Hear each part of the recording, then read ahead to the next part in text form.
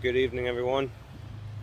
It's 1:19 in the morning, July 11th, 2021. So I just want to give you guys a quick update on the finished the V. I've been posting updated photos of what we've been doing.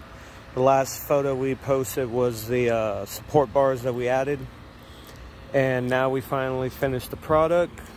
We painted it metallic gold, just how the customer wants it. So this is pretty much what it looks like. Pretty happy how this turned out. Worked out really well. Once again, like the customer, what she does is that she has a balloon prop business, and she pretty much fills these letters up with balloons, and she does a lot of like special events, things like that.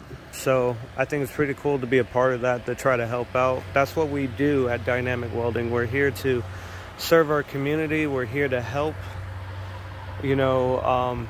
people reach their goals, whatever we can do to help, whatever they need fabricated or welded. So it's always an honor to be able to help people. So this is the finished product.